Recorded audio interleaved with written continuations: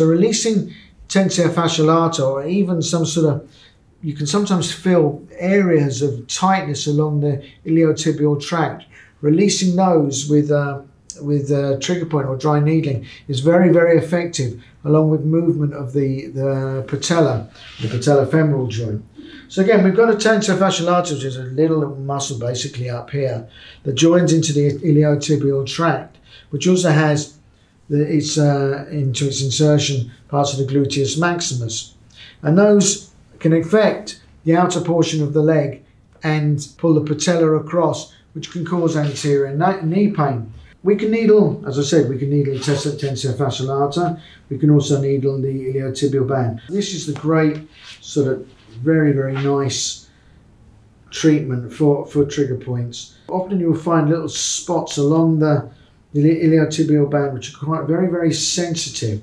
And kind of like this hornet's nest it's been described as.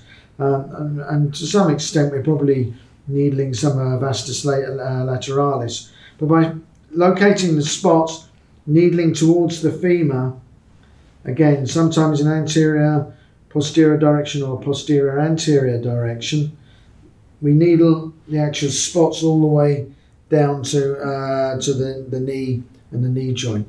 And then that can be accompanied by stretching afterwards, holding the hip, bringing the leg back, and then pushing it into adduction. And if we really want to get a stretch on it, we can take them right the way to the back of the bed and drop their leg down. And that you would do after the dry needling.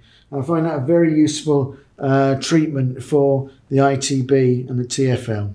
Now we can needle the tensor fasciae latae muscle itself. We use the 30mm needle again. This is a 50mm, but I'm doing it just for ease of videoing it.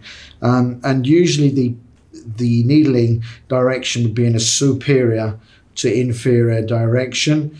You can go at a tangential angle. Sometimes you can go in at a little bit of a more sharper angle, but that's the way you would needle tensor fasciae latae. Come off of the superior neck spine, you will find it, and then you can needle in superior inferior direction and along the ITB at various points down to Gerdy's tubercle. If you found this video useful and want to see more like this, make sure you subscribe below and don't forget to hit the notification bell.